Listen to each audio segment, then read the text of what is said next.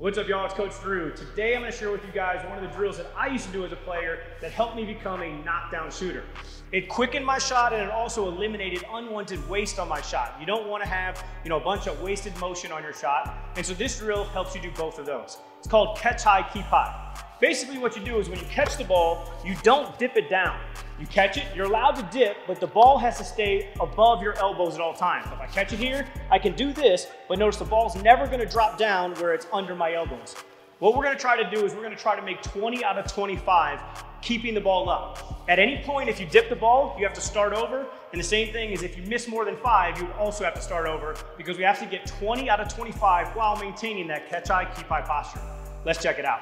Remember, keep your hands up, catch high, keep high, so you get it off quick. 1 for 1. 2 for 2. 3 for 3. 4 for 4. 5 for 5. 6 for 6. 7 for 7. 7 for 8. 7 for 9. 8 for 10. 9 for 11. 10 for 12. 11, 13. 12, 14. 13, 15. 14, 16.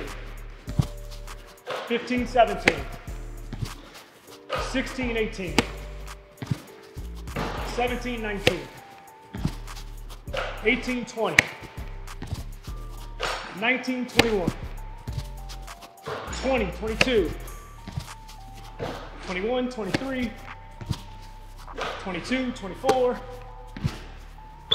23, 25. As you guys can see, every single time I caught the ball, I caught it, kept it high so I get my shot off quick. There was no unwanted or wasted motions. Try it out yourself.